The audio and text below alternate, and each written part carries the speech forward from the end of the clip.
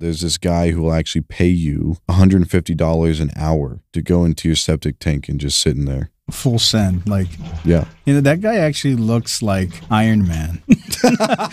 He's got like gold eyes and he's got like this goldish brown suit. Yeah, you know, I didn't see it until now. Now I can't unsee it. Yeah, it's Iron Man. He's probably doused in iron. All your body's iron. All that meat. Oh, yeah. Meat juice. But if anybody who has a septic tank, you need to reach out to this guy. This guy is a bottom feeder. In his ad, he says, some might judge me for this, but it's what I enjoy. I will pay you $150 an hour to bring my equipment in and gain access to your septic tank. I then have my associate close the tank after I set my tripod and camera up. Believe it or not, it's a great place to reflect. I'm glad you read that. That's actually him in the corner. That's Tony Stark. Yeah, get a look at Iron Man again. It actually looks like a supervillain.